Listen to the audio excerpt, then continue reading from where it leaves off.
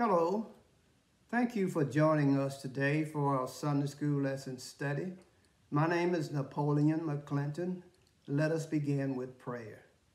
Our Father in heaven, we thank you for another day that you have made. We thank you, Father, for allowing us to be a part of this day and for watching over us and keeping us safe as we slumbered and as we slept last night. We thank you, Father, for getting us up this morning and for giving us a heart and a mind to praise and to glorify you as we study your holy word. We pray, Father, for this church, the Greater Shiloh Missionary Baptist Church.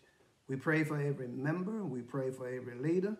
We pray, Father, for all those that you have put in positions of stewardship. We pray that we would be the kind of church that you have called us to be, and that is a Christ-centered church, where others would come to know you through your darling Son, Jesus. We thank you, Father, for this neighborhood, for this community, for this city, for this county, for this state, as well as for this great nation in which we live. We pray that you will continue to guide and direct us and keep us safe in your care.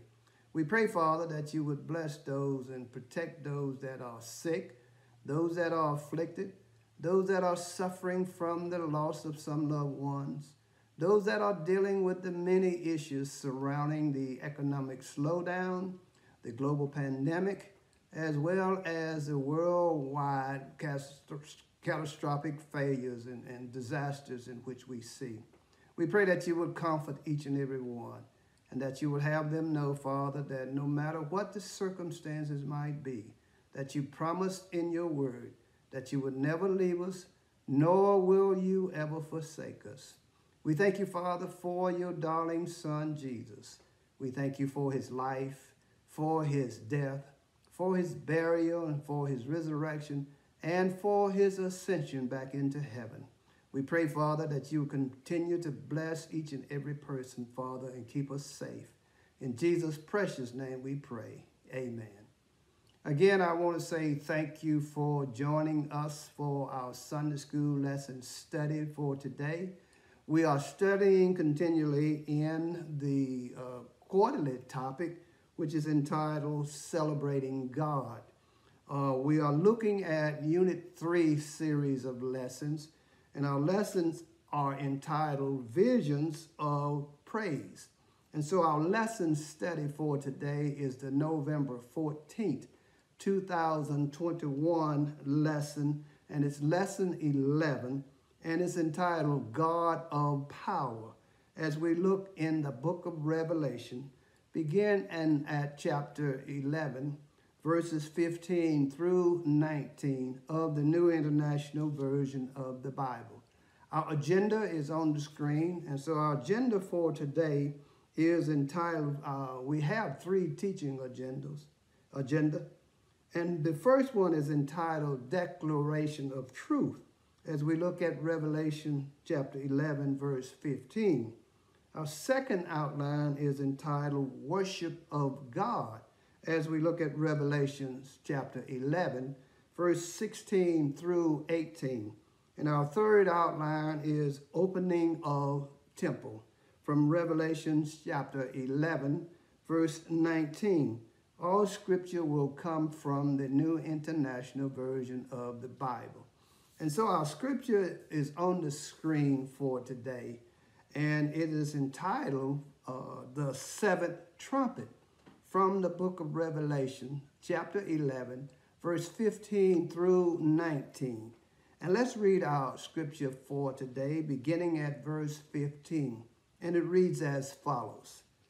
The seventh angel sounded his trumpet, and there were loud voices in heaven which said, The kingdom of the world has become the kingdom of our Lord and of his Messiah, and he will reign forever and ever.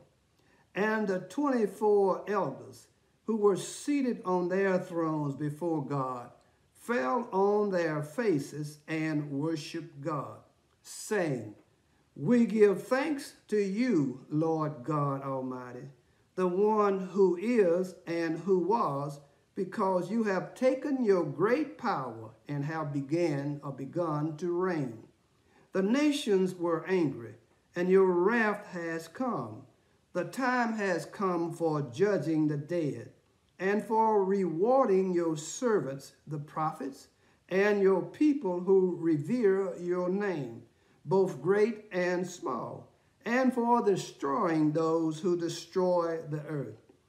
Then God's temple in heaven was opened, and within his temple we seen the ark of his covenant. And within his temple was seen the ark of his covenant. And there came flashes of lightning, rumbling, peals of thunder, an earthquake, and a severe hailstone. This is the word of God for the people of God. Thanks be unto God. And so next on our screen, we'll see our lesson context. Again, this is the November 14th, 2021 Lesson 11 study, which is entitled God of Power.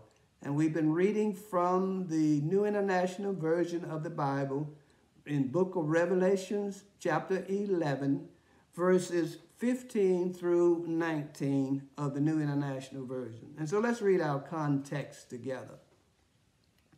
The book of Revelation has been traditionally understood to have been received by the churches in Asia Minor, which is modern-day Turkey, during the last decade of the 1st century A.D.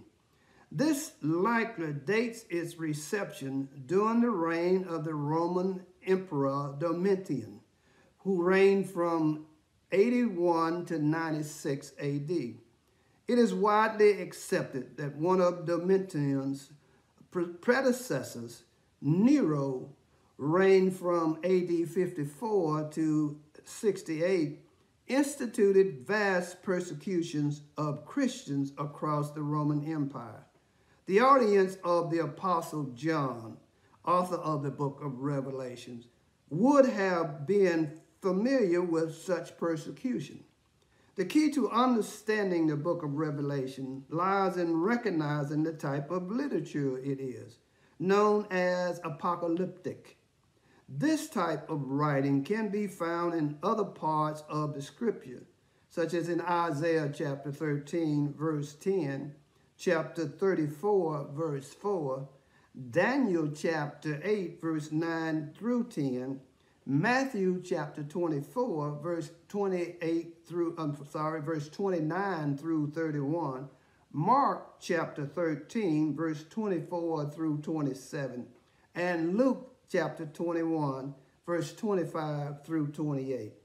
Apocalyptic literature features unveiling of a big picture reality by a heavenly being, usually God or angels, to a human recipient.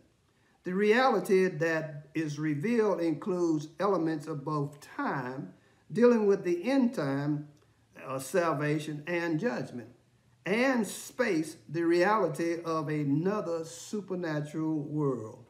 In some instances, apocalyptic literature repeats a story several times with different details, but the same ending. For example, the imagery of seals, trumpets, and bowls in Revelations depicts God's righteous judgment on rebellious and sinful humanity. The final act in each series is accompanied by extraordinary weather phenomena that cultivate in the worship of God for his righteous acts. The central part of the book of Revelation concerns three set of 7 events initiated in heaven. The opening of 7 seals in Revelation chapter 6, verse 1 through 17, as well as chapter 8, verse 1 through 5. The sounding of 7 trumpets in Revelation chapter 8, verse 6 through 9, and the pouring out of 7 vials of judgment in Revelation chapter 16, verse 1 through 21. The results on earth are cataclysmic. Each set of events ends with a time of worship and adoration. Today's lessons detail the climax of the sounding of the seventh trumpet. The immediate context for today's passage is that seven angels who were ready to sound seven trumpets in Revelation chapter 8, verse 6. The results of the first four of these seven soundings find parallels with the 10 plagues poured out on Egypt in Exodus chapter 7, verse 14 through chapter 11, verse 10. The first signal a bloody, fiery hailstone that destroys 1/3 of the earth in Revelation chapter 8, verse 7. The second leads to something like the appearance of a burning mountain being hurled into the sea. The sea turns to blood. Sea creatures are killed. Ships are destroyed in Revelation chapter 8, verses 8 through 9. The third calls for a fiery star from the heavens that pollutes many of the freshwater rivers and brings death. Revelation chapter 8, verse 10 through 11. The fourth strikes parts of earth of the great lights. The fourth strikes parts of each of the great lights, the sun, moon, and stars in Revelation chapter 8, verse 12. The fifth signals the opening of the abyss, unleashing a horde of locusts on mankind in the process in Revelation chapter 9, verse 1 through 5. The sixth releases four mighty angels and their armies to kill 1/3 of sinful humanity in Revelation chapter 9, verse 13 through 16. These judgments, however intense, fail to stop the idolatry and sexual immorality in the world from Revelation chapter 9, verse 20 and 21. Today's lesson focused on the seventh and final angel. And now on the screen, you'll see next a document that we presented last week, or a chart, which we will look at as we see that on the screen. Last week, we were studying from chapter 7, and we were looking at the great multitude of tribulation saints that were praising and glorifying God in heaven. Today, we move down to Revelation chapter 11. And in chapter 11, we see the two tribulation witnesses, the 42 months or 1260 days, and the third woe, as well as the seventh trumpet, is where our lesson will begin today. And so let's begin our lesson discussion as we look at our first outline, which has to do with the declaration of truth from Revelation chapter 11, verse 15 through 19 of the New International Version of the Bible. And our first outline has to do with the seventh angel in verse 15a. And it reads as follows. And let's read verse 15a together. The seventh angel sounded his trumpet. Now the number of seven in this verse occurs hundreds of times in the Bible, and it often signals completeness or perfection, as in Genesis chapter 2, verse 2, when God on the seventh day, God rested from his work of creation. Also, we see the number 7 mentioned in 2 Kings chapter 5, verse 10, as well as Revelations chapter 15, verse 1 and verse 8. Now, the trumpets that are blown at accession are normally at the accession or the ascension of kings to their thrones in 1 Kings chapter 1, verse 34 through 41. And so we see these two concepts together. The seventh, which normally has to do with completion or perfection, as well as trumpets, which has to do with the sounding that are typically blown when a king ascends to a throne, or when there are such things as being summoned or called to war, or as well as when there's such things as calling for an assembly. And so now we see here that these two concepts are combined in verse 15b. And so let's read verse 15b together. And it has to do with the loud voices. And let's read that. And there were loud voices in heaven, which said, the kingdom of the world has become the kingdom of our Lord and of his Messiah, and he will reign forever and ever. Now, accompanying the sound of the seventh trumpet were loud voices in heaven. And these loud voices are typically in the book of Revelation characterize worship, as we see in Revelations chapter 5, verse 12, as well as Revelation chapter 7, verse 10. What John saw, though, speaks to the hope that the people of God have so longed to see, and that was God had become the king over the whole world. The Old Testament prophets had looked forward to a day when the God of heaven would set up his kingdom that will never be destroyed, and it will endure forever. In Daniel chapter 2, verse 44, and I read it as quoted. In the time of those kings, the God of heaven will set up a kingdom that will never be destroyed, nor will it be left to another people. It will crush all those kingdoms and bring them to an end, but it will itself endure forever. And also in Zechariah chapter 14, verse 9, it reads, the Lord will be king over the whole earth. On that day, there will be one Lord, and his name the only name.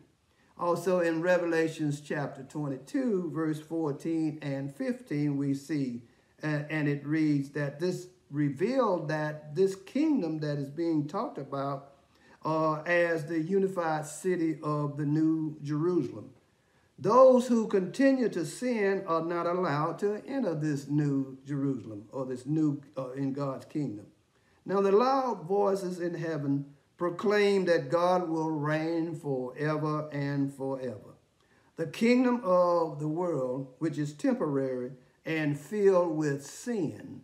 However, the reign of God will be eternal, featuring everlasting life to those who have washed their robe in the blood of the Lamb. God's eternal reign is shared with the Lord Messiah, with his Messiah or his Christ, or as we know, with Jesus. These are Hebrew or Greek words that mean the same thing. The word Messiah and the word Christ really means the same thing, and it means God's anointed one or the anointed one. And this anointed one, which is Jesus, will reign forever and forever. And so we see now in our second outline how these 24 elders that were there sitting around the throne of God. As a matter of fact, they were sitting in their own thrones and they had golden crowns on their head. So we see the position of these elders in verse 16 and the worship relationship of God from Revelations chapter 11, verse 16 through 18. And so let's read verse 16 together. And the 24 elders who were seated on their thrones before God fell on their faces and worshiped God. And so these 24 elders were seated on their thrones before God, and they had themselves golden crowns. But they fell down on their faces and they began to worship God. So the sounding of the trumpet also signals the beginning of the worship and praise service of God, as we see outlined here in Revelations chapter 11, verse 16 through 18. And so our next outline, which is recognition of power, explains why they are worshiping, why they are bowing down. And let's read verse 17 together. saying, "We give thanks to you, Lord God Almighty, the one who is and who was, because you have taken your great power and have begun to reign." And so we see in verse 17a that these 24 elders that were seated around the throne, we see that they fall into a position or a posture of worshiping, as well as a posture of submission. They begin with thanks by addressing God using the respectful and the reverential title, Lord God Almighty. Now, the phrase Lord here can imply a measure of respect, as in Matthew's Gospel, chapter 13, verse 27, as well as Matthew Gospel, chapter 27, verse 63, where we see the word Lord being related to the word sir. And so Lord here, combined with God Almighty, is found in the New Testament only in Revelations chapter 4, verse 8, Revelations chapter 11, verse 17, which is our study for today, Revelations chapter 15, verse 3, Revelations chapter 16, verse 7, Revelations chapter 19, verse 6, as well as Revelations chapter 21, verse 22. So the phrase Lord God Almighty relays the expansive power of God in the world. The ancient Greek version of the Old Testament is the source of the phrase Lord God Almighty, which is used 10 times in the book of Amos. God alone is almighty. In other words, God alone is the only one that has all power, for he is omnipotent. And so we see that God's redemptive plan will come to fruition as God has promised, even in the midst of tribulation as well as in the midst of suffering. Now in verse 17b, we see that the 24 elders here describes God's eternal nature when they use the phrase, the one who is and who was. This same phrase is used also in Revelations chapter 1, verse 4, as well as Revelations chapter 1, verse 8, and Revelations chapter 4, verse 8. And it reflects that God's self-designation of himself as the great I am in the book of Exodus chapter 3, verse 14, when God told Moses to tell the people, when Moses wanted to know, who shall I tell them sent me? He said, tell them I am. We also see this in John chapter 8, verse 58, when Jesus told the Pharisees and the scribes and the Sadducees there that were contesting him as to who he was, he told them that before Abraham, I am. So he is the great I am, the one that self-revealed himself both in the book of Exodus as well as the one in the book of John. And so we see in verse 17b that it speaks about God's eternal, unchanging nature, implying God's sovereignty. He is sovereign. He can do whatever he wants to do whenever he gets ready to do it with whomever he wants to. And so we see in verse 17c now that God's plan is shown in its totality and fullness as his overthrow of evil results in the uncontested reign. In other words, when God gets ready to dethrone or overthrow all the evil persons in the world, it's not going to be a contest. It's going to be completely uncontested because God, one, is all-powerful, and because God, too, is sovereign. And so we see in verse 17c that as we have looked at God's total and fullness as he overthrows evil results in an uncontested reign. God, by his action, has answered the age-old question, and that age-old question is, how long, sovereign Lord? Which we read in Revelations chapter 6, verse 10, as well as Isaiah chapter 6, verse 11, and Habakkuk chapter 1, verse 2. And so this part of John's heavenly prophetic vision will be the final move of God as he established a new heaven and a new earth from Revelation chapter 21, as well as Isaiah chapter 65, verse 17. And Peter also talks about that in 2 Peter chapter 3, verse 13. And so we see the results now as they recognize God's total power, as they recognize God's sovereignty.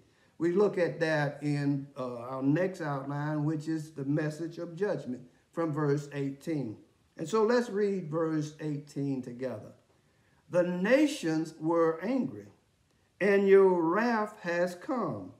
The time has come for judging the dead, and for rewarding your servants, the prophet, and your people who revere your name, both great and small, and for destroying those who destroy the earth. And so we see in verse 18 that the 24 elders describes God's reactions to God, describe the reactions to God's exercising his great power. And what he says is that the nations were angry. Their anger is a result of having to face God's ultimate wrath or God's ultimate judgment, as in Revelation chapter 6, verse 15 through 17. In other words, when God told Pharaoh to let my people go and Pharaoh refused and disobeyed God, ultimately Pharaoh had to face the wrath of God. And even then it angered him even more after he had permitted to release them, until ultimately his entire army had to be drowned in the Red Sea.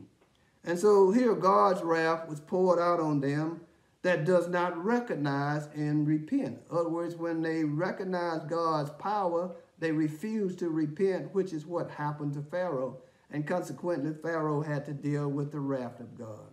And so the great day of the Lord, which was prophesied in Zephaniah chapter 1, verse 14, and had been long prophesied, is also now at hand, as we see in verse, as we saw in verse 18a.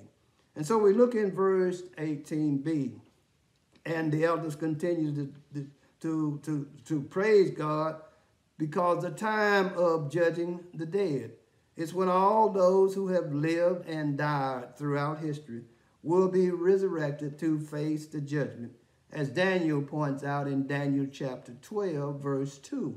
And let's read what Daniel chapter 12, verse 2 says, and I'll read it for you. Multitudes who sleep in the dust of the earth will awake, some to everlasting life, others to shame and everlasting contempt. John also reveals in Revelation chapter 20, verse 12 through 13, and let me read this, what he saw in his vision. In verse 12 it begins, and I saw the dead, great and small, standing before the throne. The books were open. Another book was open, which is the book of life. The dead were judged according to what they had done, as recorded in the books. The sea gave up the dead that were in it. Death and Hades gave up the dead that were in them. And each person was judged according to what they had done.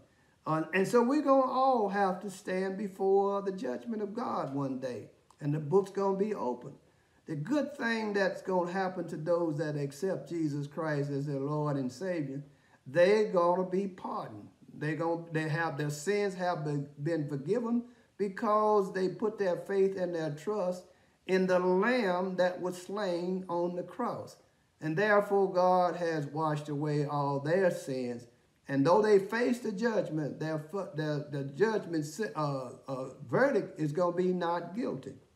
And so we see now in, as we look at, we saw verse 13, that the sea gave up the dead that were in it, and death and Hades gave up the dead that were in them, and each person was judged according to what they had done. And what we have done is that we put our trust and we put our faith in Jesus, which is the Messiah, which is God's anointed one, which is the Lamb that was slain for the sins of the world. And so we see now in verse 18c that the reward to be given to the righteous also finds expressions in Matthew chapter 5, verse 12. Jesus points out that great will be the reward of those that endure persecution. And we see also pointed out in Matthew chapter 16, verse 27, as well as Paul writes about the reward that is laid up for him and all of those that believe in 1 Corinthians chapter 3, verse 10 through 15, as well as John points that out for us in 2 John chapter 8. And in Revelations chapter 22, verse 12, and I quote what it says, Jesus promised that he's coming. And so let me just read Revelations chapter 22, verse 12 for your hearing. Look, I am coming soon. My reward is with me, and I will give to each person according to what they have done. And elsewhere, you also find that the promise of God. God's servants, the prophets, which is mentioned in Revelations chapter 10, verse 7, are to be rewarded. Those are the servants of God who spoke about the future, as well as those servants who preached the message of God, which is the gospel. We see that in Psalms chapter 40, verse 9, in Acts chapter 8, verse 5, in 1 Corinthians chapter 9, verse 16 through 18, as well as throughout other passages of Scripture in the New Testament. The one proclaiming God's truth calls people to a faithful relationship with the Lord in forsaking all other gods and remaining loyal to God alone, as Paul points out in Galatians chapter 4, verse 8. Another group that will be rewarded are the people of God who revere God's name, who were also faithful, and in the New Testament they are also called saints. They're drawing attention to the holiness of the body of Christ, which is the church. So the church will be those that have forsaken idol gods and turned to Christ and been faithful until the end. And God called them, and mostly they are God's people. They are followers of God's Son, Jesus Christ. And that draws attention to the church, which is the body of Christ, and the holiness that's part of the church. These include both great and small. It doesn't matter what stature they are or what their political position is or what their power structure is. All of those that will stand before God, both great and small. And those that have been faithful until the end will be pronounced as fulfillment of God's promise that God will provide for them, that a place that they will be with him and will dwell with him forever. And so we see now that it includes both great and small. All the faithful to God, and they will be rewarded as promised in Revelations chapter 19, verse 5. Now we see in verse 18c that the 24 elders now describes God's visiting on those who destroy the earth. And that reveals all those evil entities that have existed and lived throughout history. In other words, God's going to deal with all of those evil people and persons that have failed to acknowledge God through his son Jesus. And ultimately, they're going to have to face the wrath of God, and they're going to have to deal with the judgment. And so then the fulfillment of God's kingdom will bring eternal retribution to those who oppose the power and purpose of God. Paul writes about this in 2 Thessalonians chapter 1, verse 6 through 9. And let me just read verse 6 through 9. God is just. He will pay back trouble to those who trouble you, and give relief to you who are troubled, and to us as well. This will happen when the Lord Jesus is revealed from heaven in blazing fire with his powerful angels. He will punish those who do not know God and do not obey the gospel of our Lord Jesus Christ. They will be punished with everlasting destruction and shut out from the presence of the Lord and from the glory of his might. And so now John turns his attention to a sight he saw in the temple. as we look at our next outline, which has to do opening the temple. And we're talking about the heavenly temple. As we know, the earthly temple was destroyed in AD 70. And so so now we're looking at John has been given vision in heaven of what the heavenly temple would look like.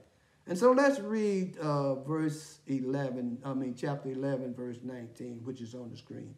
And that has to deal with what's inside the temple, the contents. Let's read this. Then God's temple in heaven was open, and within his temple was seen the ark of his covenant. Now God's temple in heaven is the large sanctuary of God in heaven, and the center of worship, as pointed out in Revelation chapter 3, verse 12, as well as chapter 7, verse 15, as well as Revelation chapter 15, verse 5 through 8, and Revelation chapter 21, verse 22. We saw as we looked at Revelation chapter 7, all those that were standing around the throne of God and the Lamb were dressed in white, which symbolizes that they had been saved or cleansed from their sins. And so that would be the center of worship there in heaven, the sanctuary of God, the dwelling place of God. And so we see here that when this temple is open, John see into the innermost parts of the heavenly temple, and he saw the greatest treasure of all in the temple, that was God's ark of his covenant. Now, the ark of the covenant was symbolic in the Old Testament of God's very presence with his people as they traveled from place to place in the 40 years of wilderness wandering. As also as when the temple was built by Solomon, it was a place where God said he would put his name on it, where he would dwell with his people. Now that temple was destroyed by the Romans in AD 70, as well as we know that the Ark of the Covenant was not there because it was a symbolic representation of God's dwelling among his people. But we see now in John's vision of the heavenly sanctuary and the opening of the temple, that we see that there is an Ark of the Covenant there. The Ark in heaven, though, fulfills its ultimate purpose, and that purpose was that God will rule his people, and his presence will be with them permanently or forever, as pointed out in Revelation chapter 21, verse 3. Now, another phenomenon occurs there that has to do with the weather, and let's read that in verse 19b. And there came flashes of lightning, rumbling, peals of thunder, an earthquake, and a severe hailstone.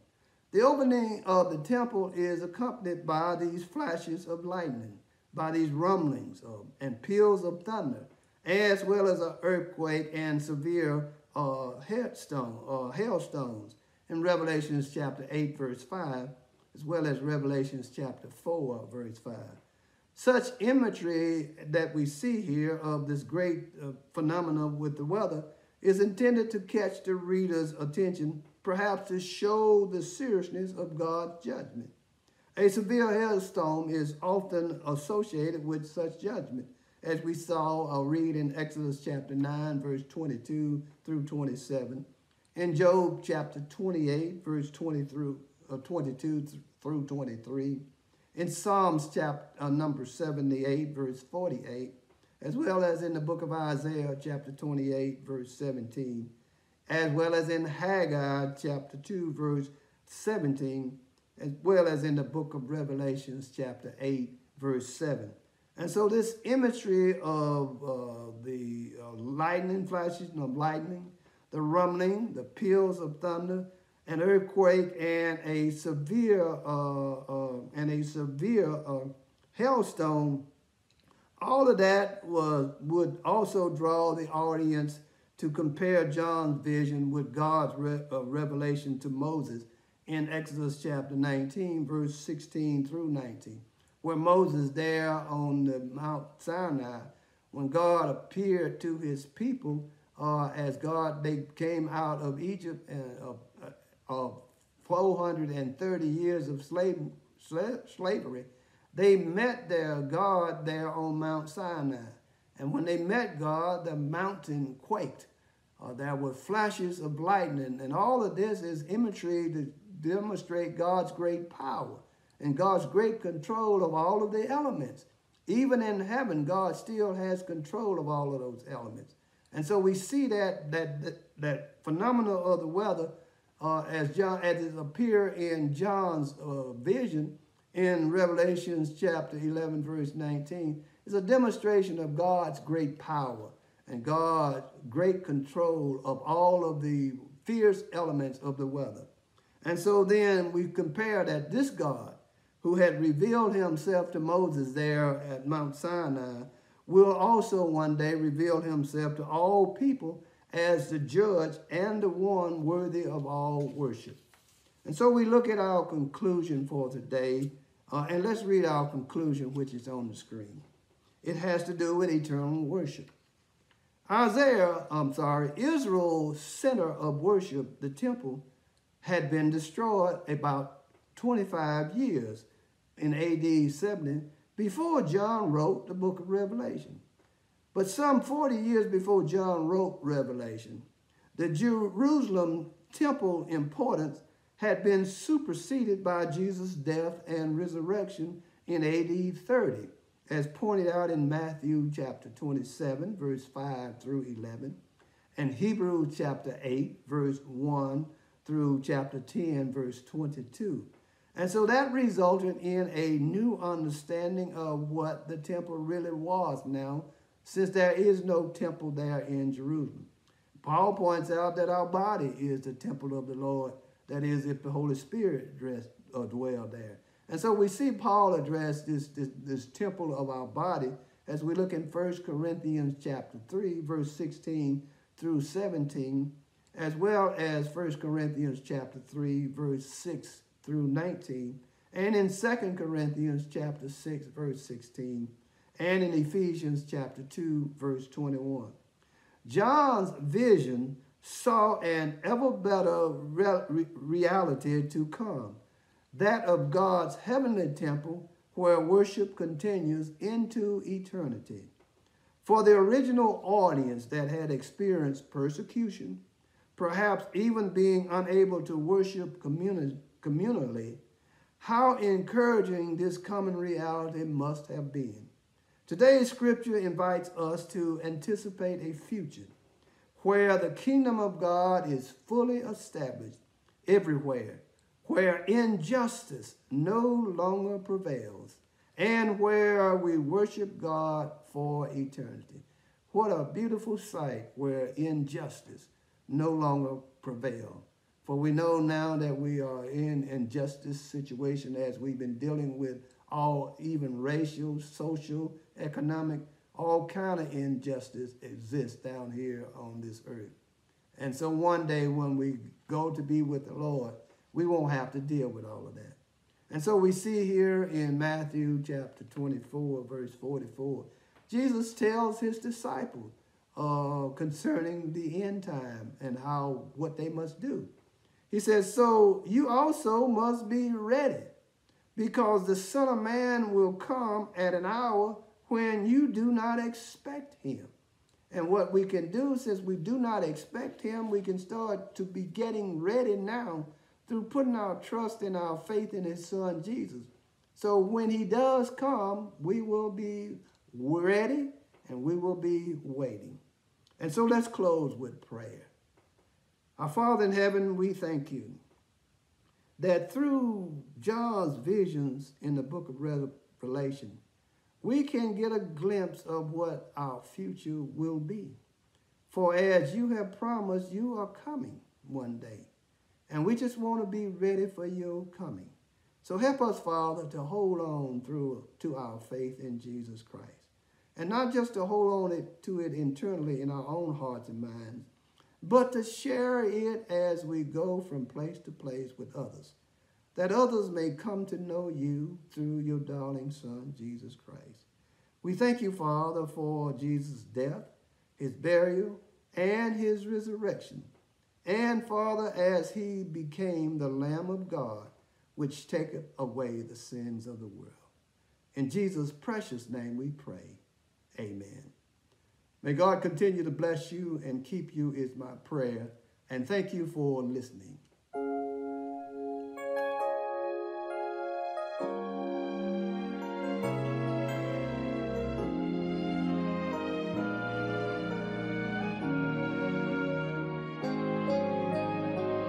If I had one song to sing, if I could tell the world one thing from my Lord and my King, what would I tell them? As the seasons slip away, I can almost hear him say, won't you touch someone's heart today? Here's what to tell them. Tell them I'm coming soon. Tell them I'm coming real soon. Tell them in your song it won't be very long until I take them home. Oh, won't you tell them I love him, I'm coming soon.